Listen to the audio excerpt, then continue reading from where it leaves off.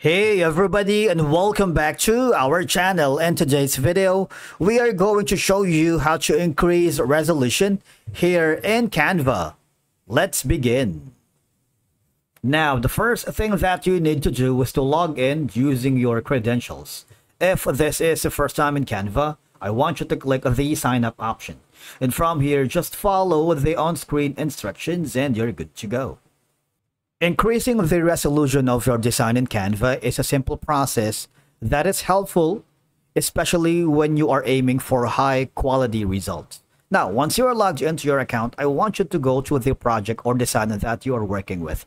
If you haven't already, you might want to start with a high quality image or design, all right, by clicking on the create a design option here, or you can start with a template. You can use business, social media, education, video, marketing, or print products. Now, you want to make sure again to choose the image in high resolution because using low resolution images from the start may result in a blurry or pixelated designs. In my case, I'm going to upload our thumbnail, which I'm going to use after recording this video in our G Plus YouTube channel. All right. Before you starting your design, make sure, of course, to set the appropriate dimensions in pixels or inches. We have a separate video on how to see the canvas size or the aspect ratio of your account here. You might want to check that on our channel. All right.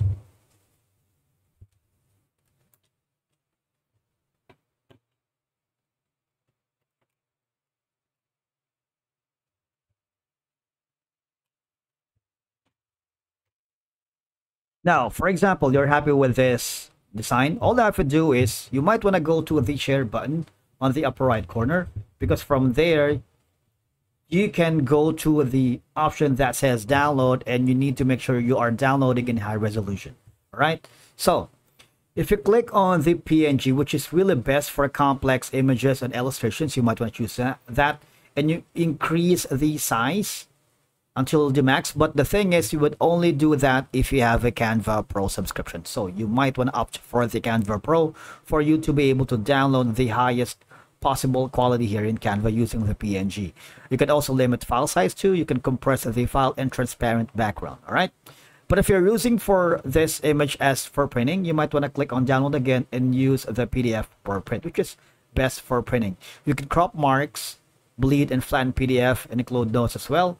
You have also an option to download the CMYK, which is best for professional printing, or RGB, best for digital use. All right. And that's it for today's video. Thank you so much for watching.